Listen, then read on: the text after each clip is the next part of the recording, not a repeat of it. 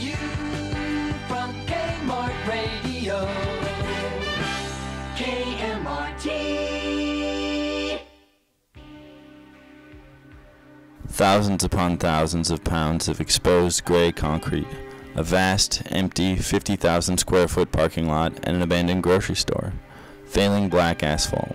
A literal wall closes off a well-traveled central commercial corridor that extends into the recently redone downtown commercial zone on the same street. Steadily revitalizing and yuppifying city, new fancy stuff going up within blocks. Simultaneously, it's a failure of the past and an active big box near the center of a growing metropolis. The nearest place to buy food and basic goods for many low-income folks in the immediate vicinity. The expected response is to tear it down and start anew. But we have a better idea. Put a tunnel through Kmart. We'll put a tunnel through Kmart and reconnect Nicollet Ave. We'll declare the Kmart building a historic structure and turn it into the Big Box Museum, keeping the general feel of the store as is. We'll chronicle the demise of the Big Box and the trajectory of consumer culture from the 60s to today. We'll chronicle the decision-making that led to the Kmart development in the first place. We'll redevelop the area with true and abundant affordable publicly owned housing priced at 30% of residents' income. In the vacant grocery store next door, we'll include free amenities such as a tool library and transit hub. We'll combine the housing with a large public park called Parking Lot Park in the middle that ties the museum to the housing. This idea would be groundbreaking, draw national media attention, and create a significant culture hub near one of the most abundant and diverse central commercial corridors in the city. So why do we want to do this? Because currently the street is walled off by a Kmart. Because the tunnel would be an architecturally significant duck, a representation of an idea, the form influenced by the program and the signifier of the idea. And it would humanely address the city's housing issues by providing housing for those at the bottom of the market. It's a no-brainer. Otherwise, the imagined outcomes are An office park. Proposals relevant only to the proposer and the bankroller. A velodrome. a new urbanist dreamscape, out of scale, ignorant to context, and developer-driven. Unrealistic plans intended to dazzle, far from the end product, with giant parking ramps. Zippy architectural render porn. Dazzling features that are rarely realized. In a nutshell, the ideas for redeveloping the site center around erasure, the architectural embodiment of planned obsolescence, tossing the old building, putting something flashy, exciting, and new in its place. Our plan offers a critique of these ideas, a critique of neoliberal development, and an antidote to displacement, while still achieving the city's basic development goals for the site. Our plan declares the big box obsolete, just as it declares the primary mode of development obsolete, and that it cannot provide what the population actually needs: affordable housing and basic public amenities. So here's what the Kmart zone looks like now. The Kmart blocks off one of the most central commercial corridors in the city. The bridge that once kept the street contiguous still exists just behind the store. The building is surrounded by an enormous, mostly empty parking lot and a vacant former grocery store. The immediate environment is currently one of the most blaring examples of disinvestment on the south side of the city.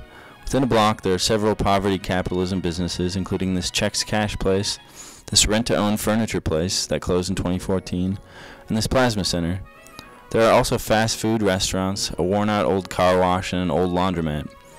Meanwhile, only blocks away, new real estate projects are cropping up, including medium-density housing and new restaurants, along this lit restaurant corridor, complete with expensive donuts and a fermentation bar. And property values are way up only blocks away from the site. This house was valued at $180,000 4 years ago. Now it's doubled. The building itself is stuck in the past as well. The electronics are outdated with 2 sets of security cameras because it was easier to put up a new set and leave the old ones up as well. The interior materials are cheap and cracked due to years of neglected maintenance. Plants are attempting to reclaim the cracked asphalt. Attention shoppers, we hope you don't mind the confusion in our... How did this happen? Before bulldozing the area in the wake of urban renewal, the place where Kmart sits was fairly normal, old brick, mixed-use buildings, and a streetcar line. Hoping to add large-scale retail to increase the tax base and inspire economic growth, the city bought and bulldozed the area in what was the second-ever tax increment finance scheme that the city had tried, and it didn't work very well. They bulldozed with only a vague idea for redevelopment, a mall-like setting. Unable to find an anchor retail tenant, the city's debts on the project came due, and the site began draining money from the city budget. Thus, city officials were relieved to hear that Kmart was interested in building on the site. However, their interest came with a significant condition. They need to wall off Nicollet Avenue. Upon hearing the news, it didn't take long for neighbors to organize against closing the street. Various other site plans were proposed, but Kmart rejected them. A Minneapolis Tribune op-ed urged the city to go along with Kmart's plans, saying it was the best option on the table. The council voted 10-2 to approve Kmart's plans to block off the road. The only concession was that the company allocate $3,000 for a mural to be put on the back of the building. Downtown has its Nicollet Mall. Now we have the Nicollet Wall, a local business owner said in 1977. So the legacy of this bad decision is that Kmart has the option of renewing its lease on the store until 2053, another 36 years, no matter who owns the land. The city has spent $8 million trying to gain full control of the site, but thus far, Sears Holdings cannot be bought at a price the city is willing or able to pay. The city's desire to redevelop the land puts Kmart in a strong bargaining position, given the terms of the lease. Even if the Kmart closes, the holding company, Sears Holdings, can lease the building out to another business under the deal. From a City Pages story, will things look different anytime soon, says David Frank, Director of City Planning for Minneapolis. The answer is no. What the city's purchase of the land under Kmart does, Frank says, is create certainty that someday the city will own both the land and the Kmart, which it will immediately set about bulldozing.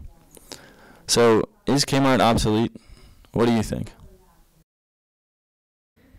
There's an aspect of architectural obsolescence. From a land use perspective, the site represents underutilized space relative to its surroundings. Nicollet Avenue is thriving to both sides of it. It's highly underutilized in the context of the surrounding several miles. Architecture is considered obsolete when the existence of the building is no longer justified by the program.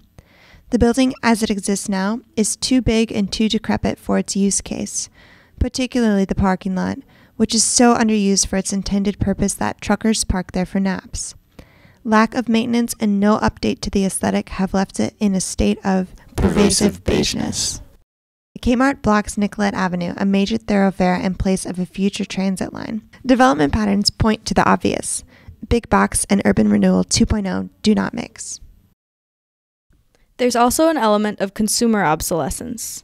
Department stores once promised the premier consumer experience with "We've got it all." But now department stores are declining across the country, and vacant shopping complexes aren't hard to come by. Kmart is emblematic of this trajectory. The first Kmart opened in 1962, and at its peak in 2000, Kmart operated over 2,000 stores. Already in 2005, the number of stores was down to 1,400, and by 2018, the Kmart store chain has only 360 locations, including 5 in Minnesota. And it's not just Kmart. This year, JCPenney, Radio Shack, Macy's, and Sears have each announced more than 100 store closures in the past year. And in October 2018, Sears Holdings announced it was filing for bankruptcy. Products contained in the store are short-lived, bound for landfill objects. The store itself, containing obsolete products, is also becoming obsolete. So how do big box and other chains deal with their buildings' architectural obsolescence? Well, they build a new one right next door. Thus you get a new Walgreens next to an old Walgreens, or a new Walmart next to the old one, like this situation in Ames, Iowa. Which one do you think is the new Walmart? The answer is the one on the right. Michael, the Ames Walmart Store 749 manager, said, "We're able to move things through a hole in the wall from one store to the other. Extremely unique experience. Most of the time, the stores are a block down the road or a mile down the road, but to be able to do it right next to each other this close is a fantastic experience." So, there is one major blaring problem with concluding that the Kmart is obsolete. While it may seem to be underused, decrepit, and yes, obsolete in some respects, the Kmart is still frequented by many people who live nearby. For them, it's the only place to shop for basic goods and grocery that they can walk to. So if the Kmart goes, do people go with it? The few blocks surrounding Kmart have a much higher density of people of color than even 4 blocks away. Lamar Scott, a Kmart shopper quoted in the Minneapolis Star-Tribune, said, "If they close this one down, we're stuck. The poor folks don't have any place to go but here." A typical model of redevelopment would lead in the direction of a de facto social cleansing of the neighborhood, which is already underway. Rents in the neighborhood are going up and people are getting displaced. We can't continue to let that happen. These people live here. They're not obsolete and they should not be displaced by a redevelopment of the area. Erasure and displacement is social cleansing, which is why we present our idea, which would consist of a successful redevelopment of the area to avoid erasing the area and its residents. To break out of the logic that got us the Kmart, we need to take a new approach and preserve the people that live in the area alongside the building and its retail components. Thus, public housing. It serves as an antidote to private housing development. It's housing that's not subject to the whims of the market. Market-based solutions don't seem to be able to prevent displacement or ensure affordability. You can find examples of this dilemma in many growing cities, including Minneapolis, Austin, Texas, Brooklyn, New York, Portland, Oregon, San Francisco, California, Seattle, Washington. Since this approach to housing doesn't appear to work, we dare say it is obsolete. So, here's the plan. The centerpiece, the tunnel. A transit hub connected to the tunnel. The Kmart Big Box Museum. City-owned public housing. A marketplace similar to the nearby Midtown Global Market. We'd invite vendors from the nearby Somali Mall to use part of the space and ensure there's a sizable grocer. A workshop space centered on fighting planned obsolescence through reuse. It would be a multi-function library with space for repairing consumer goods. A permanent fix-it space for the clinics, like the ones the county sometimes offers. Parking Lot Park, a park dedicated to understanding the scale of big box parking, commemorated with a plaque. Otherwise just a nice park for sitting and whatnot. Plus a pedestrian and food truck path between the park and the museum/library/transit hub.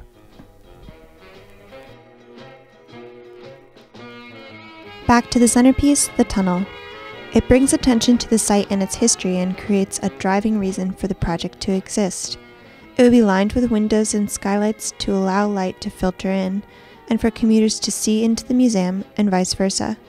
An adjacent transit hub gives an indoor place for commuters to wait for the bus or train, a sheltered environment with seating, charging stations, and quick access to adjoining amenities. Tying form to function, it acts as a natural connection to the tunnel, as well as a necessary public function. This is nowhere near unprecedented. Big box stores are often repurposed. The former Rainbow Foods grocery, just 2 miles east of the Kmart, was turned into a charter school. And in southern Minnesota, Hormel Foods' Spam Museum was once housed in a former Kmart. What makes ours unique is that this one is blocking a major roadway, and thus its adaptive reuse must match the reality of its physical location. Putting in the tunnel instills a permanent remembrance of bad governance and engages with the obsolete rather than obliterating it. As the old adage goes, mistakes forgotten tend to be repeated. So, here's the museum. We want to turn the Kmart into a big box museum to chronicle the history of big box stores. We'll display merchandise from the 60s through today. The museum would provide context for the revision site, including the bad decision-making that led to its eventual existence. The museum would retain the general feel of the current Kmart store, like an untouched, semi-abandoned relic of the 90s. We would hark back to various stages of big box consumerism, fulfilling museum-goers' desires to nostalgia trip. This fits in with the experiential nature of new Instagram museums. Take, for example, the Rose Mansion from recent New York Times article, The Existential Void of the Pop-Up Experience by Amanda Hess. Except our concept is contextually rich instead of utterly void of context. We'd play Muzak as cataloged by one former Kmart employee on their SoundCloud page. We'd include a section about retail workers through the ages, their dismal wages, and the modern plight of the Walmart and Amazon worker. The museum would emphasize planned obsolescence and its rise in consumer culture, tying it to the logic of capitalism. We'd include information about landfills and do product displays of intact products next to broken or discarded ones. Though there are examples of consumer product museums, such as this failed health and beauty products museum in Ann Arbor, or the Consumer Era exhibit at the Smithsonian, they fail to get at the essence of the big box retail experience. This would fill that void. The housing. Our plan will also include housing. The reason for this, there's indisputably a widespread housing crisis, most evident in cities such as San Francisco and Oakland, Seattle, Brooklyn, but also here in Minneapolis, where rents are swiftly rising and housing prices are up. For the first time in recent history, a tent encampment housing around 200 people was established in the summer of 2018, and as of publication, there was no real end in sight. Another one is forming in St. Paul.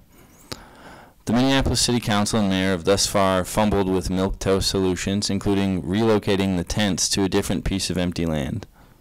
In the area immediately surrounding Kmart, rental prices are going up. In 2017, just blocks away, low-income tenants fought and won against a large rent hike, but other renters haven't been so organized, and many have been displaced. In general, there are few precedents of market-oriented solutions to these kinds of housing issues that are working. Instead, bolder actions are needed to prevent displacement and homelessness, including rent control and public housing. You may cringe and object, saying, public housing, that idea has already failed. What we would say is that while public housing has experienced decades of disinvestment and political attack, there are many residents still in public housing who advocate for its expansion. There's a strong precedent for public housing. There are public housing structures just down the street from Kmart and dotting many major U.S. cities. All of those living in public housing pay 30% of their income in rent, a far more humane rent scheme for the poor than even the most affordable of units under other schemes. Yes, there are strong roadblocks to doing a new national public housing program, including Ben Carson as leader of Housing and Urban Development Department. So, we are advocating for a city-owned public housing, where decisions made about the housing are localized and not subject to the whims of the federal government. So, is this idea absurd? Who are we kidding? Yes, it is far-fetched, but only because it veers from the ordinary. It's a popular idea to those who hear about it, and so we can creatively sell the idea to the neoliberal government and development apparatus. How? Easy. The area is of interest because of the major planning blunder that is embodied by the Kmart. The site's story has gained national attention. As such, it would be an obvious tourist draw. Our concept would plug into current development momentum and goes well with the new county health clinic up the street. And it's a huge departure from the expected. But how would anyone ever pay for this? The problem with socialism is that eventually you run out of other people's money, said an evil person.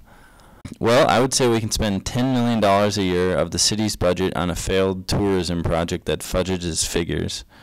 We can build this monstrosity with $348 million in state money and $150 million in city money. So it is possible. It's just a question of political will. Establish the will and the money will follow. We simply need to reimagine the realm of the possible. How to get the idea across? Thus far, we've been using creative methods of promotion to push the idea forward through creative social media voicing, actual civic engagement, speaking at conferences, making videos, all the while pushing a larger idea of reimagining the realm of the possible. So follow us on Twitter and Facebook and demand that we put a tunnel through Kmart. Thanks. Thank you. Thanks.